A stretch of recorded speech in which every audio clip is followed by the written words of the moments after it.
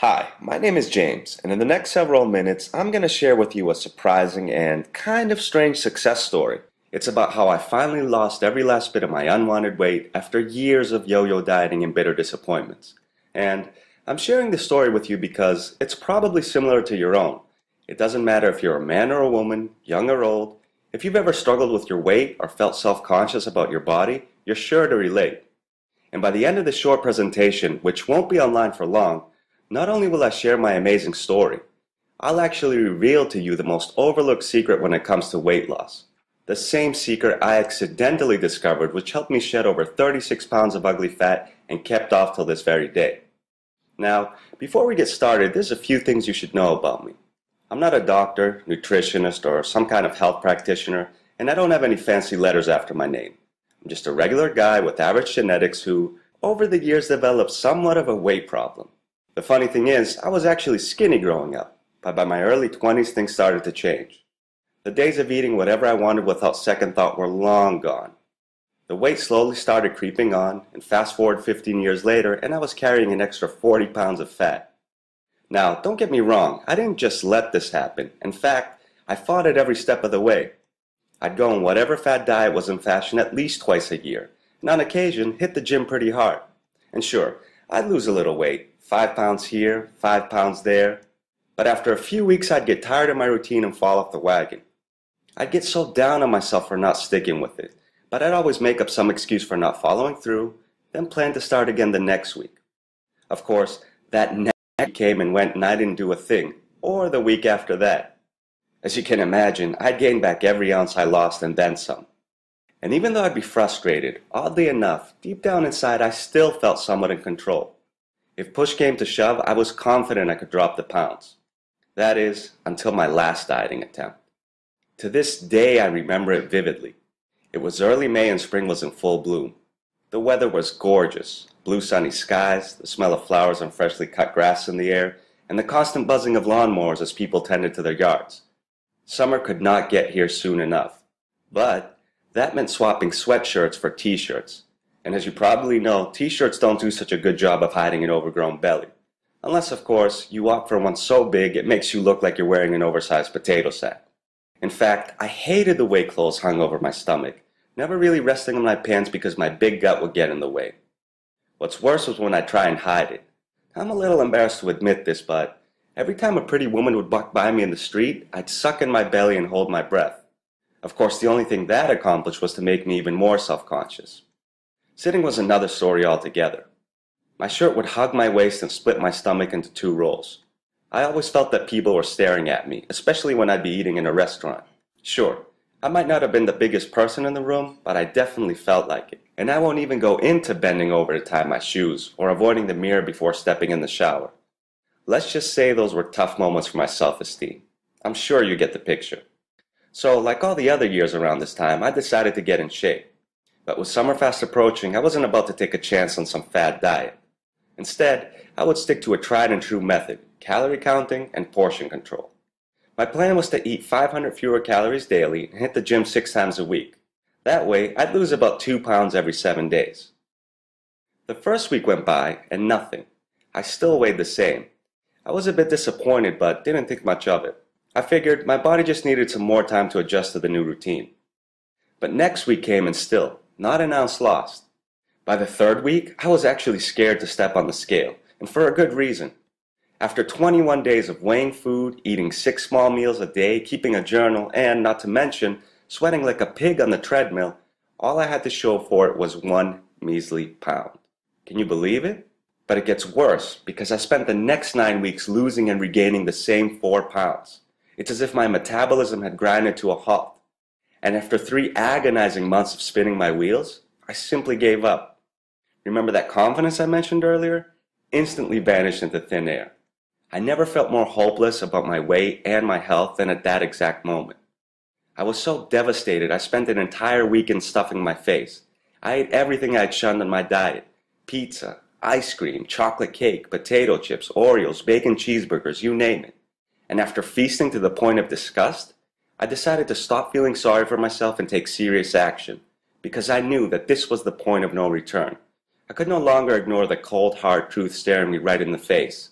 I wasn't in control of my weight, and I hadn't been since my early 20s. There was no more room for excuses. I couldn't put this off for another day when the time would be just right, the way I had done for years and years. In fact, if I didn't do something about it at once, I was destined to get fatter and fatter until it eventually killed me. Oh, here's where I should mention the diabetes and heart disease run in my family, so you can imagine just how bleak my future looked if I didn't change my ways and fast. So, I started looking for solutions. I went on to read at least 15 different diet books. I scoured the web endlessly, looking for something, anything that would point me in the right direction. And I also talked to anyone who'd listen. But the advice was basically the same: eat less and exercise more.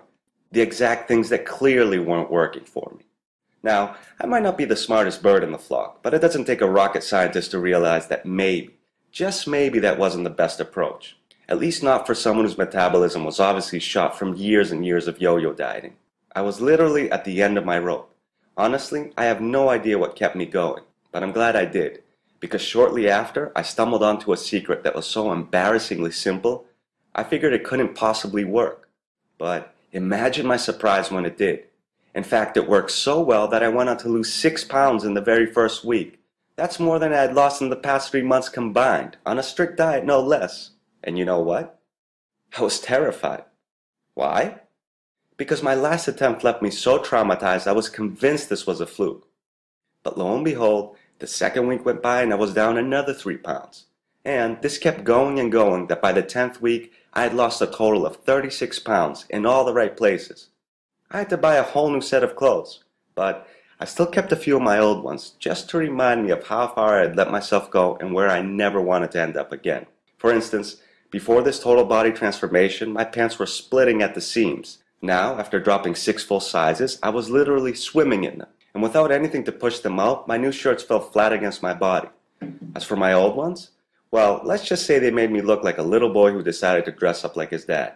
And while I'm not the type to tout my own horn, for the first time in years, I really looked good. But that paled in comparison to how I felt. Words can't really describe the amazing feeling of putting on jeans I hadn't worn in years, but still kept tucked away in the back of my closet in hopes that one day they'd fit again. Or how ecstatic I was when I met a friend I hadn't seen in months, and the first thing he said to me was, "Hey, where's the other half of you?" And I no longer had to suck in anything when women walked by me in the street. In fact, I was nothing but smiles, and many of them would smile back. What a difference from a few weeks ago. I could go on, but in short, I felt like I was given a whole new lease on life. Happy, healthy, confident, not to mention, full of energy and no longer self-conscious of how I looked or what people thought of me. Now, by this point, you're probably asking yourself, how exactly did I do it? Well, it wasn't as hard as you'd imagine. In fact, everything can be boiled down to one simple secret that when followed, leaves you no choice but to shed off every bit of unwanted weight. And I'll share this with you in a moment, but first, let me tell you what I didn't do, and the answer will surprise you. For one, I didn't starve myself, and you shouldn't either. In fact, I don't care how bad you want to lose weight. If you try and fight hunger, you'll always lose. Come to think of it, that's the problem with most diets out there. They force you to get by on scraps so you never really feel full. And eventually, you crack and end up binging, gaining back every pound you lost and then some. Next, I didn't give up any of my favorite treats. Now don't get me wrong, I wasn't stuffing my face with cookies and chocolate cake, but I didn't completely avoid them either. It's not realistic to forgo these guilty pleasures, nor would I want to, and I'm sure you agree. I also didn't go on some fad diet. Sure, fads will make you shed the pounds, sometimes very, very fast. The problem is, most of that weight will be water, which you'll gain back the moment you stop dieting. As for exercise, aside from a little walking, I stopped working out entirely. I lost all that weight without a minute of boring cardio. Now here's a tip you ought to know. The right kind of exercise helps you burn fat, while the wrong kind can cause you to gain it. And cardio just so happens to be that wrong kind. Here's why. Even though it burns some calories, it also makes you hungry. So hungry, in fact, that you end up eating more than you burned off. And over the long run, this can cause you to pack on more pounds than if you didn't work out at all. But please, don't misunderstand me. I'm not downplaying the benefits of exercise. In fact, it has a very important role as far as weight loss is concerned, and we'll get to that later. But for now, just keep in mind that cardio isn't the best way to get in shape. Finally, I didn't use any of those dangerous diet pills. I don't recommend you ever try those things. Sure, some do help a little, but did you know that none of them are regulated by the FDA? Which means you never really know what you're putting in your body. Why risk your health just to lose a few pounds, especially when you can drop much more weight, almost as easy as taking a pill and without causing any damage. Sounds crazy, I know, but every word of it is true. In fact, let me share a little secret with you. Your body does not want to be fat, and if you're overweight, it's really not your fault. Don't blame yourself for another minute. Trust me, it's not because you eat too much, lack willpower, or don't exercise enough. Sure, those things do matter, but not nearly as much as you've been led to believe. No, the real reason you don't already have the body you want is because you're eating the wrong foods. Foods that constantly keep you hungry, slow down your metabolism, rob you of your energy, and force you to store fat. And here's the sad part. These are the same foods most experts have been recommending for decades, even though the facts tell a different story. Let me give you an example. We've been on a low-fat kick for over 30 years, ever since the USDA gave us our food pyramid in the late 70s, and yet there's more fat folks around than ever before. Now, on the surface, this may seem a bit strange, but when you dig a little deeper, it makes perfect sense. You see, foods that have been stripped of their natural fat are loaded with sugar and artificial sweeteners. In fact, if they weren't, they taste like cardboard and nobody would buy them. But besides giving food its taste, these additives mess with your body's metabolism. Specifically, they cause you to hoard fat. It's the complete opposite effect you'd expect by swapping the full-fat version of a food for the low-fat one. And yet, that's exactly what happens. Here's another example of a health food that really isn't healthy at all. Are you ready for this? It's a bit of a shocker. Orange juice. How can this be? Well, an orange is one of the most nutritious things you can eat. But when you drink a glass of juice, it's like injecting 3-4 oranges into your bloodstream in one shot. This spikes your blood sugar through the roof. The end